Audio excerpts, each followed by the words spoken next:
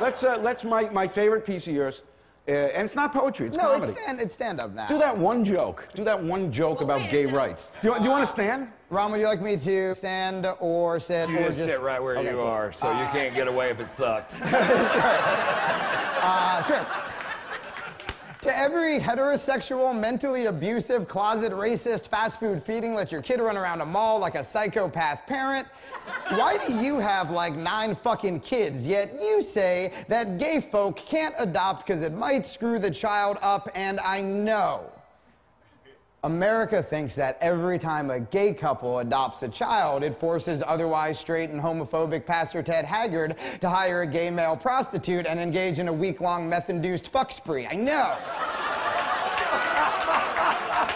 He didn't want to do it, you guys, but then a gay couple adopted, and it forced him to take an injection of another male prostitute cock. I know, I get it.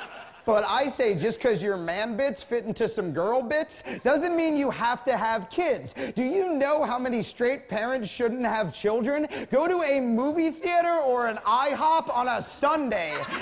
And don't tell us that 2 men or 2 women in the bedroom may cause a child to question his sexuality. Any kid basing his sex life on the sounds coming from his parents' bedroom is already fucked beyond repair.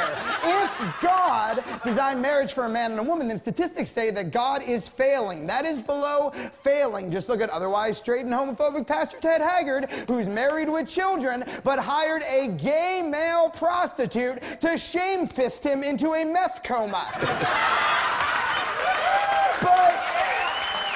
But you say that being gay is immoral? Really? More immoral than shame-fisting? Because I would rather have my kids being raised by the flaming queer couple down the street than have them spend another night at the church with Father Diddly Hands. Is that why you want adoption-restricted, church? You keeping all the young ones for yourself? Church, if you really think that a child should only be raised by a married couple, then I have an idea. Let the gays marry, asshole. These are people who will raise a child for a better reason than the condom broke.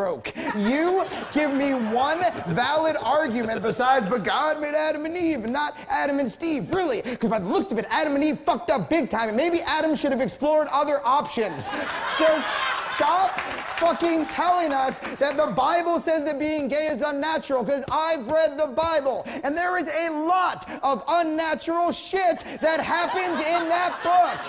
I would say that a dude dying, then rising from the dead in a zombie-esque fashion is far less natural than me sucking a cock.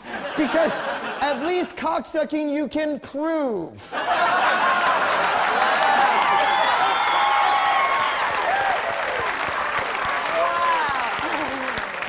Wait a minute, I'd like for you to try it standing up.